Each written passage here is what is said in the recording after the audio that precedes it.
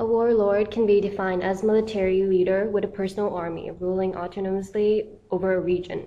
The Warlord Era is a term typically used in reference to a period in Chinese history from 1916 to 1928, after the death of Yuan Shikai to the proclamation of the Kuomintang government in 1928.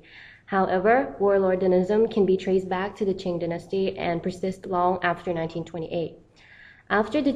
After the defeat of the Qing dynasty in a war with Japan in 1895, they established the Beiyang army with Yuan Shikai as their leader. The army was extremely loyal to Shikai and remained cohesive under his authoritarian regime from 1912 to 1916.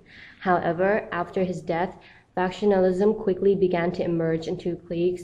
The Anhui and the Zhili were formed. Many other factions formed from local units left over from the pre-Beiyang army. During this time, China was nothing close to being a unified nation. The North and South were divided between the Beiyang Army and the Alliance League, respectively. Within the North, the different army cliques fought for control of Beijing, and governments came and went, but all had one feature in common, which was that they were all powerless to impose authority upon local factions. Paradoxically, this era of chaos created a hotbed of revolutionary activity and organizational activity within the South. The factionalism and growing dependence on foreigners drove the Southern revolutionaries to action, and in 1919 the Kuomintang was revitalized. In 1921 the Chinese Communist Party formed, and in 1923 the two formed together to establish the United Front.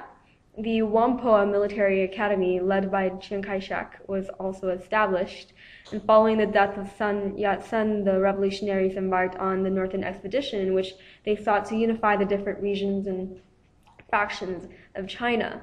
And although Chinese reunification was proclaimed in 1928 and warlords were allegedly defeated, neither claim is in fact true, as the warlords were not defeated but rather co-opted into the new nationalist government, and the White Terror and CCP Kuomintang split prevented the true creation of a Chinese nation and a Chinese national identity. And it wasn't until the communists came to power in 1950 that anything resembling